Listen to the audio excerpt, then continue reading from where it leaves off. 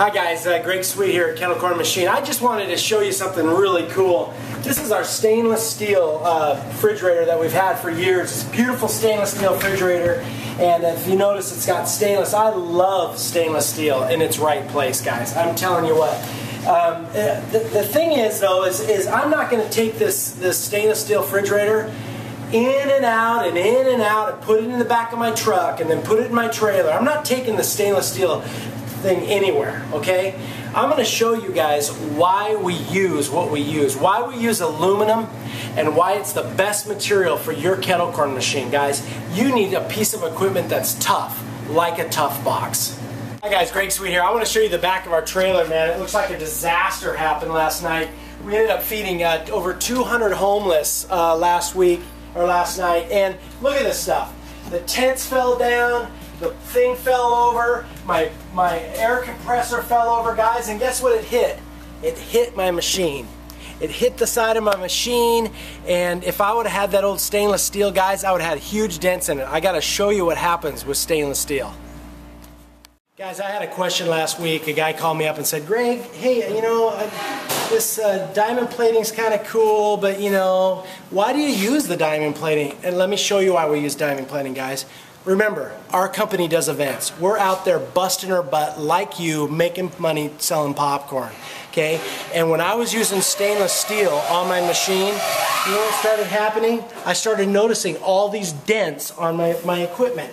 Okay, check out this, okay? Here's a small dent.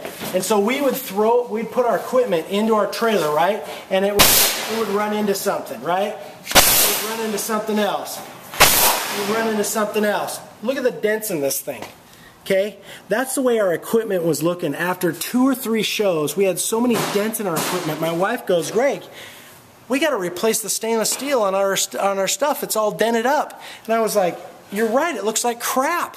Yeah, watch this. This is so amazing, guys. This is why we went to this product.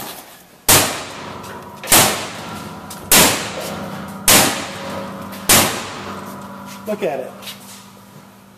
There's no dents in it. Why? Because this stuff is designed to do that. It's designed to take the hits. It's designed to look good for a long time. We have kettle corn, we have machines out there that are 2 to 3 years old that are made out of this stuff. There's no dents in the side. They don't look like crap anymore. They look beautiful, brand new, just like when they came off the showroom floor, guys. That's why we started using aluminum. That's why we started using this stuff instead of that thin stainless steel.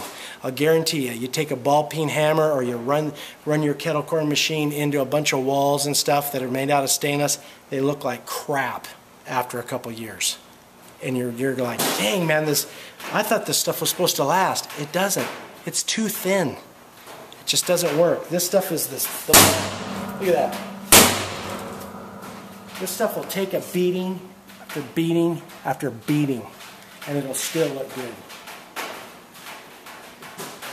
Hi guys. Yeah, a lot of our competitors are telling you that you don't want aluminum, that it's cheaper or whatever. Well, number one, it's not cheaper. Aluminum is very expensive to weld, it's expensive to buy, all that stuff. And a lot of the competitors are saying that this diamond plating looks really good on a tough box, you know? And I gotta tell you what, they're absolutely right.